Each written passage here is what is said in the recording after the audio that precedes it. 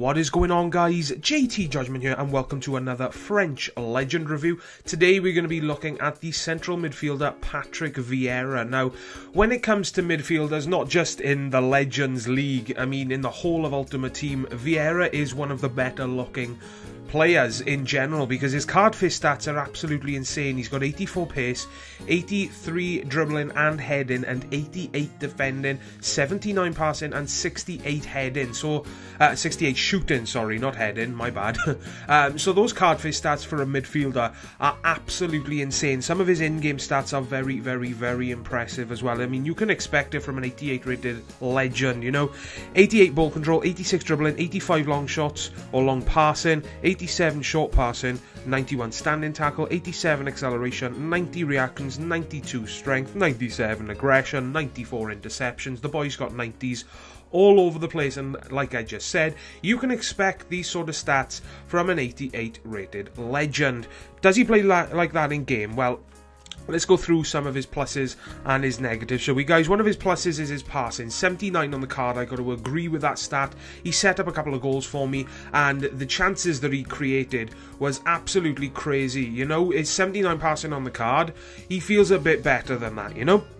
Strength-wise, he is a very strong player. Now, something to sort of counter that, his balance is really poor, in my opinion. You know, I would go in for the tackle and I would either just bounce off the player that I was trying to take the ball off and he would tumble to the floor, or I would take the ball off them and then something poor would happen and he would lose the ball. And that happened all the time with Vieira, and it got very frustrating. So he is strong, he's just not as strong as his card, or not his card stats, his in-game stats say, in my opinion, from my experience using him, guys.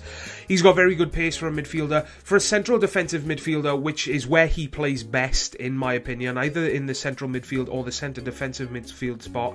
84 pace to have in those positions is absolutely fantastic. I mean, if I were to compare him to Yaya Toure, which is what I've heard a lot of people like to do, Yaya Toure's pace is in the late 70s. So for Patrick Vieira's pace to be in the mid-80s and him to play extremely similar to Yaya Toure, that's absolutely insane, you know? His dribbling and ball control as well is absolutely fantastic. You get what you expect from an 83 dribbling stat.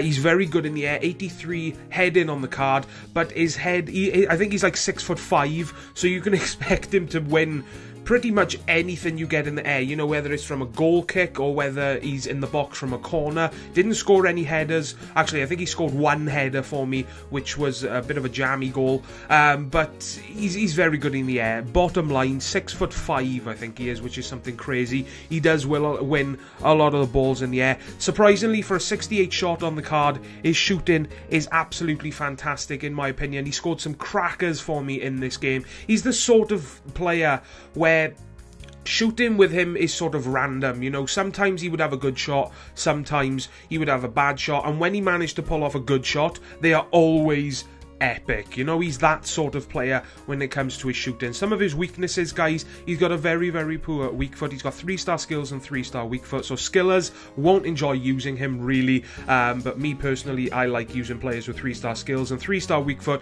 He honestly performed as if he had one. His weak foot was absolutely terrible, and his balance for me, like I explained earlier on, guys, was very poor. The amount of times that this guy would just bounce off players and fall to the floor really was frustrating, and it got very bad at times. So in my opinion, I gotta say he is definitely one of the best midfielders in the game.